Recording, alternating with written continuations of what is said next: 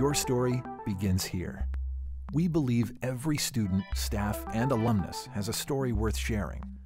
You're about to hear the stories of our champions who embody Fanshawe and make us proud each and every day.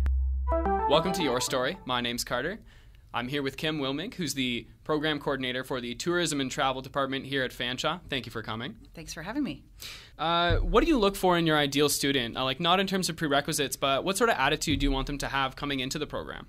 So we always look for a very customer or client-focused attitude, so wanting to go above and beyond for that client so that they can provide them with the best experience possible.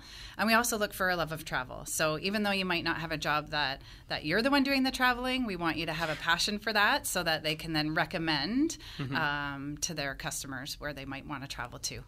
This is Your Story on Fanshawe's 106.9 The X. I have a guest who's been very kind to join me. I have Haley Whitelaw here, who works for Robert Q Travel and also teaches part-time at Fanshawe. Thanks for having me. Thank you for coming. So to start off, what do you think that Fanshawe offers, like an exclusive advantage Fanshawe offers that other schools don't have?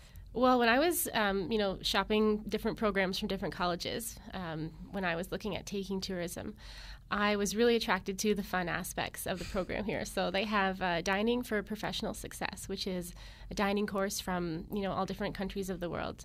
They've got Wines of the World, and they've also got an International Field Study, which is a cruise that the class can partake in. So there's a lot of really fun things as part of the program. I had no idea that this was an option. Yes.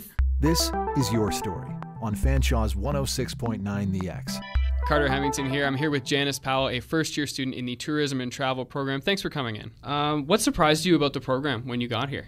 Just learning the different pathways for careers when I'm done. A lot of them I realized just throughout the course that there's a lot more options than I thought were available. So if you had to choose one dream job that sort of stems from this program, what would the one thing you want to do every day be?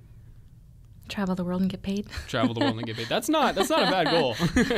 It's not a bad goal at all. To find out more about how Fanshawe can help write your story, visit fanshawec.ca.